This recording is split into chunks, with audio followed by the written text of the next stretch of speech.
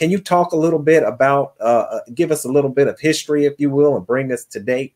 Yeah. Okay. On the pre-existing conditions. I'm sorry. Go right ahead. Yeah. So talking about the people who were voted over, let's talk about the people who were already here. Let's talk about the people who were already here on this land. We were already manning the land in harmony with the Creator.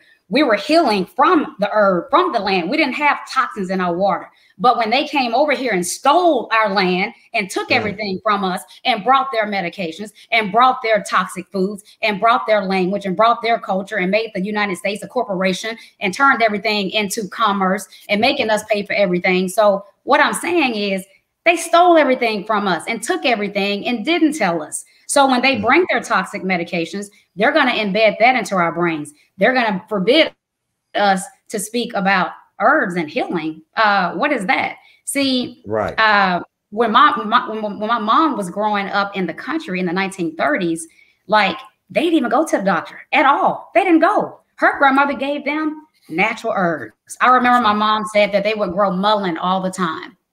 Mullein.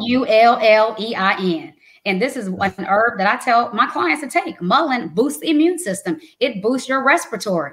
Even sea moss gel. Sea moss has 92 minerals.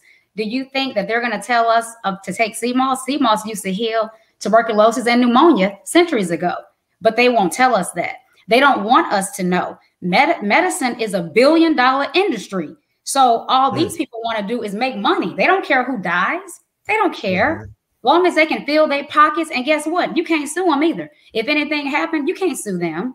So they got everything set up perfect. They can push their drugs with all these toxins, killing folks.